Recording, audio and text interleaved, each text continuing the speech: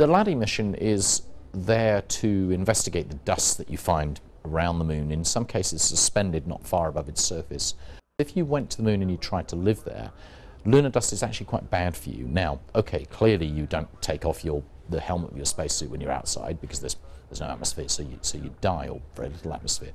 But the dust itself nonetheless comes into spacecraft. The Apollo astronauts brought it in. It made them, made them feel pretty unwell, actually. It's the sort of thing that I guess if you were asthmatic particularly, you wouldn't want to breathe in any quantity. So there is some interest in understanding it from a human health point of view. When you have the Chinese sending a spacecraft that is going to land on the moon and produce a cloud of dust that is going to go into space and probably detect and affecting the measurements of the other spacecraft which is in orbit, then you say, well, there's a conflict here because we are contaminating in a way also with the rocket fuel of the spacecraft which is landing, contaminating the atmosphere, thin atmosphere of the moon.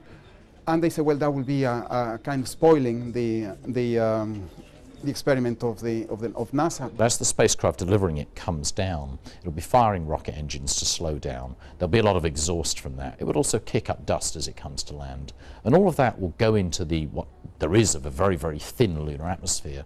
So the LADEE mission should be able to detect that, because it'll be there, been operating for a while before the Chang'e rover lands. So it can see the sort of before and after. And then it can watch and it can see how long it takes for the dust to settle out, or literally settle out actually, and for the exhaust fumes to dissipate. So it provides the Americans with quite a nice test in that sense. There are several craters, and one of them is very deep. It's nearly 2 kilometers deep. And it will provide, Chang'e is going to try to explore, if it lands in the right place, try to explore the edge of that crater and then possibly go inside and explore different rocks at different depths.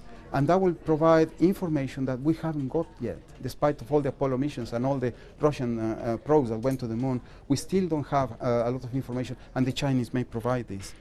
There's no formal collaboration between the Chinese and the Americans on this, and that's partly there's various defense restrictions and classified sharing of technology and so on. And in a sense it's regrettable because the countries of the European Space Agency collaborate with China, and I suppose you have to have certain protocols in place, but there are some American scientists who would prefer things to be different, and certainly as the Chinese space exploration develops, I suspect that the Americans at some point will come to review that. So whether it gets in the way very much or not is a good question, but certainly I think both countries would probably benefit, at least scientifically, from more cooperation. Space exploration is a huge enterprise, and not single nation can tackle that alone. It has to be a collaboration, as in the case of the International Space Station, and in the future, missions to the moon, missions to Mars, and further, they will have to be international.